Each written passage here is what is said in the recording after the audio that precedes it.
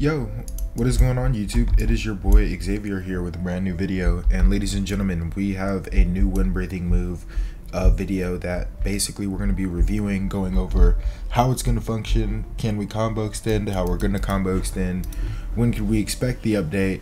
It's currently 9:17 on a Tuesday. Let's go ahead and actually get to the update video. So here we go. Let's go ahead and turn the volume up a little bit.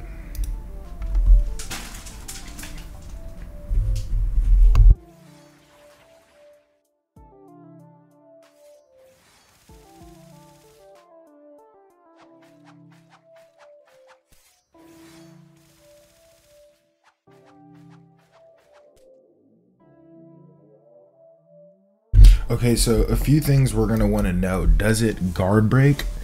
That's one of the biggest questions we're gonna have to ask is, does it guard break? And we can see that it has a charge up, so it's not an instant ability.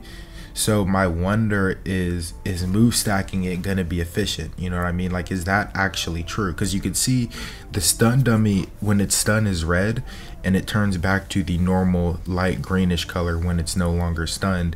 And you can see when he move stacks it, you can see the dummy gets back up before the move procs. So I'm wondering if it's even going to be true. Maybe an Afro Dash could potentially, an Afro Dash move stack will potentially make it true, but the stun time on it is very long, as you can see. So you can definitely combo extend off of it after you use the ability. But yeah, basically, is it guard break, and are you going to be able to move stack it, or are you going to have to Afro Dash as well? That is basically the questions with this move. Purifying Claws, this is actually the move that I predicted would be the next wind move. If you go watch what wind breathing move is next or something like that on the channel, let me know what you guys think. Let me know everything. And in terms of when this update can expect, I hope this update is going to be Thursday, but let's go ahead and actually do some research.